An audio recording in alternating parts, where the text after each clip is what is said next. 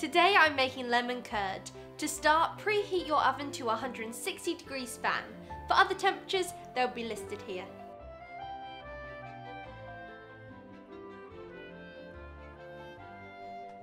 Zest 2 lemons and sieve the juice of 4 lemons.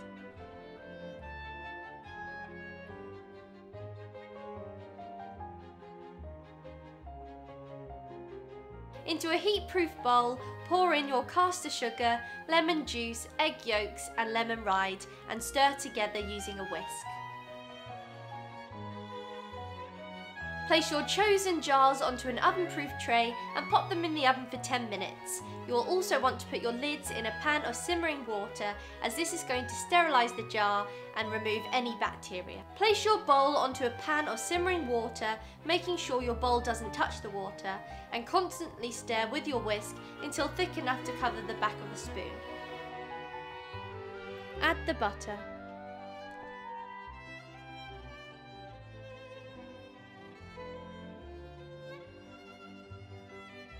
Remove the curd from the heat and pour it through the sieve. This is to get rid of any lumps, making sure our curd is lovely and silky smooth. If you don't know what to do with your remaining egg whites, you can watch my video on angel food cake or my pavlova. Pour the curd into your chosen jars and let them cool to room temperature before adding your lids. Label your jars and store them in the fridge.